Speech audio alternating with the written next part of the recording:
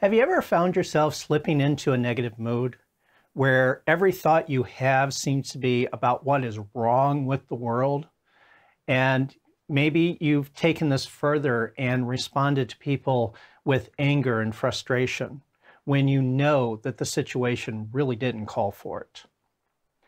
One of my viewers recently asked me to create a video and talk about this situation because they find themselves doing this quite often. And this is something that I can easily talk about because I have a lot of experience with this. For a lot of years, I was hypercritical of just about everything. And the reason I got into that, and here's the important thing, because maybe you're not there yet, but maybe you could be if certain things go a different direction.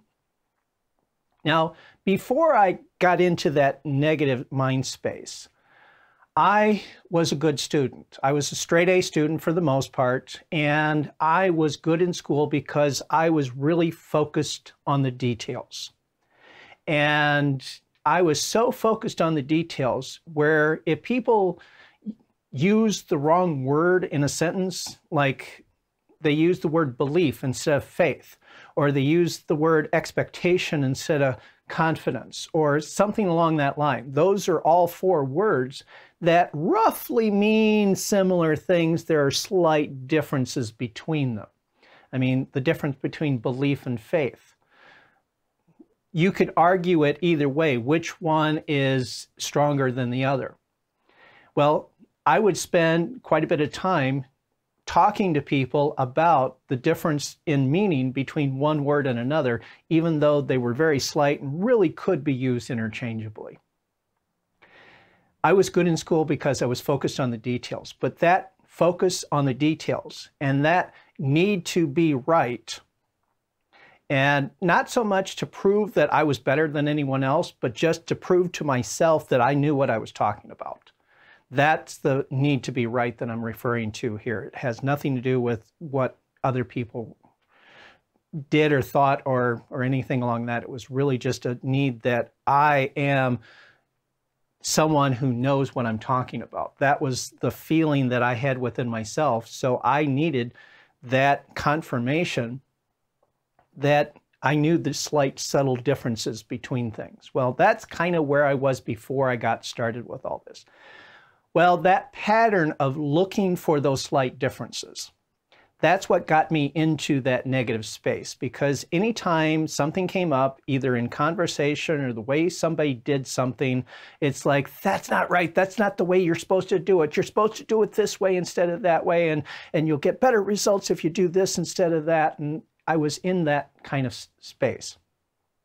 Well, when you start to develop a habit, and you allow yourself to get more and more into that habit, it becomes so much easier to continue with that habit.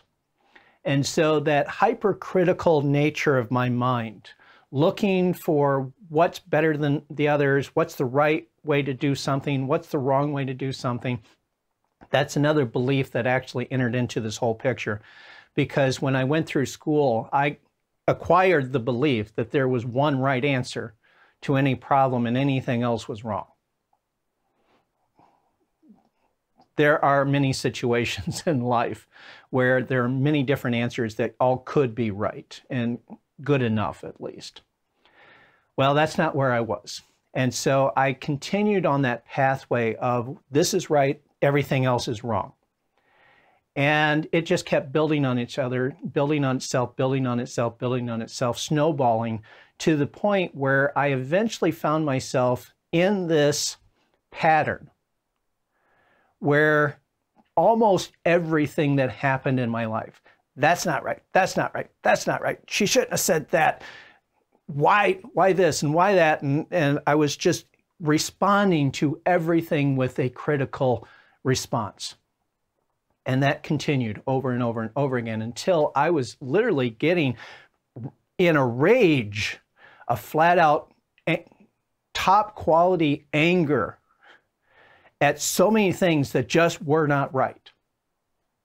Now, in the world of manifesting, we learn that the consciousness that we have inside ourselves, our thoughts, feelings, and beliefs, our consciousness creates our reality. Well, guess what kind of reality I was creating for myself by being hypercritical and focusing on what was wrong with everything? Can you guess what was happening in my life? Yeah, everything was going wrong. And I knew that at some level because I was studying this stuff and I was learning about it. And at some point I realized that, yes, I do create my reality. And that was really the reason why I got into this manifesting, because everything was going wrong. I needed a way to set things right. And so I learned about the power of our mind. I learned about the power of thoughts. I learned about the power of focus and focusing on what we want to create in order to manifest it into our lives. And I did see a lot of success with that. But even though I was seeing a lot of success with my manifesting efforts, it was like I was able to grow a flower in a patch of weeds, but the patch of weeds was still there. And I was focused on the patch of weeds rather than the flower. So I was fighting against myself for many, many years, trying to focus on creating good things, but being really upset, frustrated, and angry about everything in my life that was not right. Eventually, it came to a head. It came to a peak, a climax, where literally it was worst case scenario. I had created for myself a situation where I was in this small apartment being beaten up by 4 guys twice my size. And in that experience, I thought it was over. I thought this was going to be the end of my life. There was blood on the walls. All of it was mine. It's like, I have no control over this. And I'm just praying. It's like, okay, help me get out of this. I just need to get out of this. And eventually it was over. They didn't take it to that conclusion. They didn't take it that far. And I eventually was let go. But it was an experience that stayed with me for quite a few years. And it continued that whole pattern. It gave me a reason to continue that mental pattern of this isn't right, that shouldn't have happened. And do you ever get into that state of looking at the past and thinking, this should not have happened, that should not have happened? Boy, it really would have been different if things would have been different in my past. I would have been in a different place today, and I'm so much further behind now than what I could have been. When we're focused on problems, we create problems. And so I eventually did make the decision that I had to change. That if I truly was the causative element in my life, and life was a reflection of what was going on inside me, I had to change. And I did talk about this in a previous video. I'll link to it up here about manifesting good luck, because this is the point that my luck changed. And what I ended up doing is I had time. So I made a conscious decision to focus on something positive. I was going to let go of all the anger. I was going to let go of all the critical thinking. And I was going to embrace a new life. And I was focused on the emotion of love. And the first time I sat down to focus on love, it's like, yeah, love is a good thing. I truly enjoy it when I am in love.